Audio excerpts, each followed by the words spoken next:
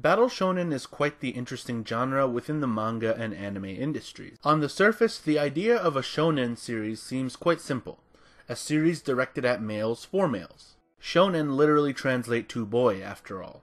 However, we've seen how a genre can transcend its original purpose and reach far beyond its supposed target audience. These days, shonen manga and anime are a household name in the entertainment industry for people across all ages, gender identifications, and walks of life. Of course, there are series with traditionally shoujo themes, or at least themes associated with a female audience, that also have great popularity amongst male readers and viewers. But that's a topic for its own video. Today I want to focus on the battle shonen genre of anime and manga. Battle shonen, I suppose, can be considered a subgenre of the broader shonen category. When I say battle shonen, I mean series that fall under the shonen categorization, that emphasize fighting, superpowers, and solve the majority of problems through combat. These elements of storytelling are commonly associated with male audience members, because the social perception is that those are the stories guys like. And naturally, a majority of those viewers will assume that those series they love would be made by other men. And most of the time they are. Many people cite the creation of Dragon Ball in 1984 to be the beginning of a new era in battle shonen, which changed the conventions and style of the genre forever. So this discussion will be going forward from 1984 to the present. When the genre exploded in international popularity in the 90s and early 2000s, the biggest series out there were made by men.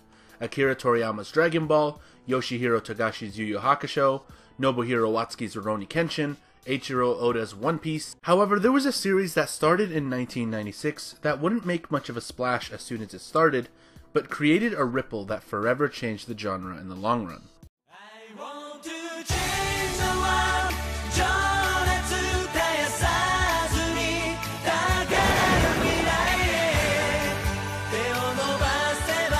Rumiko Takahashi had been in the manga game for a long time. She actually had done other shonen manga in the past, and although Inuyasha was already popular before, Inuyasha's anime adaptation in 2000 helped her series reach international acclaim.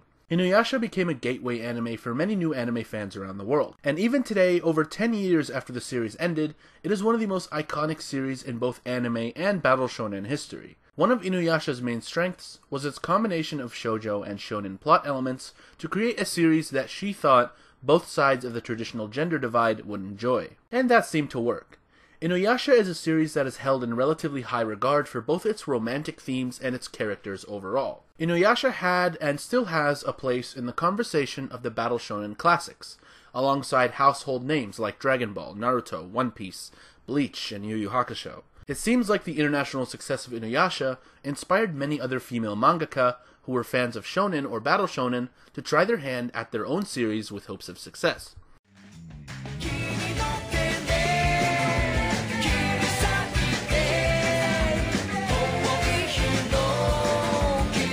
One of those creators was Hiromu Arakawa.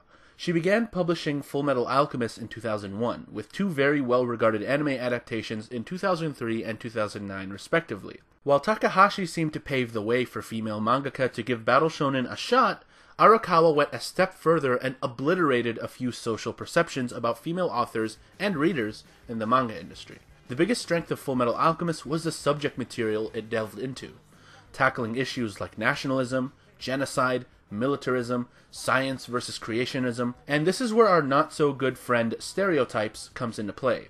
In conventional perception, people believe that women are not interested in those kinds of complex topics of that scale, and would rather concern themselves with romance, sex, and maybe magic. While we know this isn't true, many series aimed at a female readership or viewership will limit themselves to those latter aspects of storytelling, and many female manga bought into that idea and limited their own series to those elements. Now, I don't want to imply that those aspects associated with female readership and viewership are somehow lesser, because they aren't.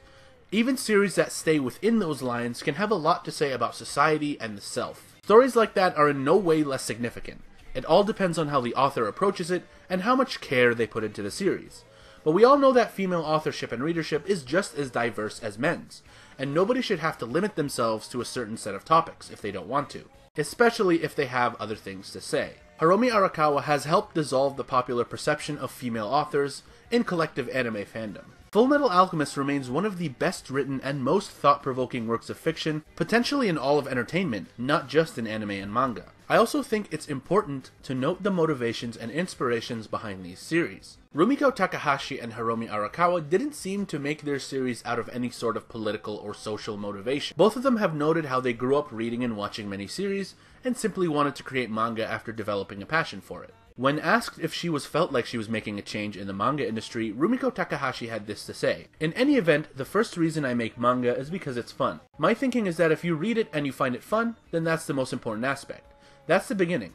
It's not just joy of life, but that feeling of childhood. I've always kept it in mind that it's fun when you're reading it, and that's what manga is to me." She cited works like Dororo, Ashita no Jo, and Devilman as series that she enjoyed growing up, alongside some shoujo manga she read. She said that Inuyasha was born of a desire to make her own action-adventure series. She didn't really go into the manga business with the express purpose of being a trailblazer in the industry for women.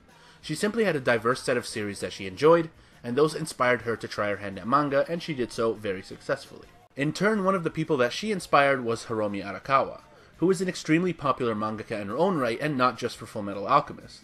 She commented on the growing number of female shonen mangaka in the industry today. There were female readers who found those shonen very entertaining and often more interesting than the usual shoujo manga, which are manga marketed to young women and girls. 10 years later, we were old enough to draw, and so we made boys manga. This explains the series' increased number of female drawers in this area.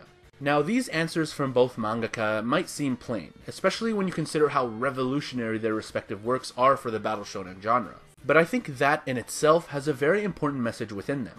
The message is simple yet rarely fully comprehended by those in the entertainment industry. People's tastes in entertainment is diverse and varied, no matter who they are. It is true that society can push people in certain directions in terms of what they choose to watch, read, buy, or interact with, but absolutely nobody is locked in place as soon as they're born, regardless of what their way of life becomes. Despite societal pressures, people have autonomy, and very rarely will the same two people go about dealing with those pressures in the same way. Some people just become comfortable with convention, others hide their true feelings on those conventions, others actively will oppose it as a sort of political statement, and others just don't care, regardless of what the world says for or against how they live their lives. Takahashi and Arakawa's diverse interests in entertainment helped them go into the manga industry doing exactly what they wanted to do, making the stories they wanted to make. The idea of shonen being purely for males and shoujo being purely for females meant very little to them. They liked what they liked, and that was it, and that translated into their own works. This message can go all ways. Your gender, way of life, race, or sexual orientation doesn't and shouldn't limit what you see and can create. There are male mangaka and writers out there who have made things typically associated with female viewership in the last 20 or so years. Things like Azumanga Daioh, Madoka Magica, Little Witch Academia, and they've done it successfully. Like I said, the flip side of this video's subject deserves its own video, so I won't go too far into it. It just goes to show that anybody can make anything if they have the passion, dedication, and interest for it. Anyway, that 3-year span in which Inuyasha and FMA were being adapted into anime seemingly sparked a revolution in female battle shonen authorship. While the battle shonen genre remains a male-centric one in terms of authorship, a battle shonen made by a woman breaking into international success has become a pretty regular occurrence in the genre for the last 20 plus years. Katsura Hoshino's The Gray Man is a well-received series.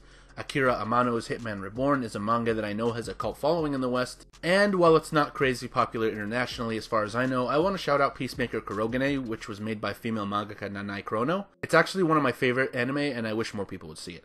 But anyway, perhaps the other biggest hits in battle shonen created by women in the 2000s are Yana Taboso's Black Butler and Kazue Kato's Blue Exorcist, which are both still being published. The 2010s saw series like Shinobu Otaka's Magi gain international success, and Noragami, a manga created by a 2-woman team by the collective name Adachi Toka, is also a major work in battle shonen fandom.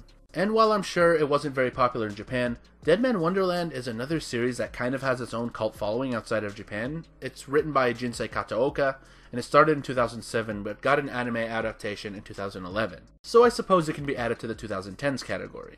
A current battle shonen manga that is steadily on the rise is Jujutsu Kaisen, created by Gege Akutami, but perhaps the biggest female-created work of battle shonen that has capped off the 2010s is Kimetsu no Yaiba, which already had a dedicated fanbase for its manga before its 2019 anime adaptation, but has exploded even further into popularity with Ufotable's anime adaptation of Koyoharu Gatoge's work. and at the rate it's going, it may end up being one of the most iconic battle shonens of all time, let alone for the 2010s. One of the last things I want to mention is that the purpose of this video is not to be a political statement.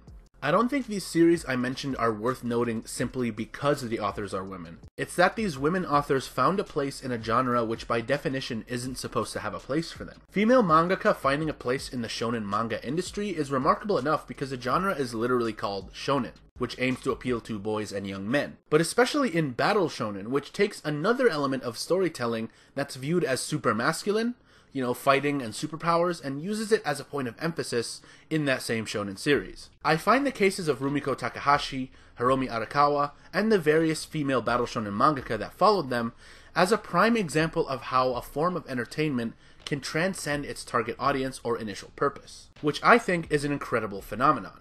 When something is meant for a specific subset of people, or is created with a simplistic purpose, but becomes something much greater than itself, taking on more meanings along the way, I think it's a testament to how interesting the world and its people really are. Nothing is as black and white as it seems, and almost nothing is set in stone about the world we live in. And that absolutely translates into the things we watch and read every day. Anyway, that's my video. Thanks everyone for watching. I hope you found this video interesting. My social media stuff is in the description. I'll see you on the next one.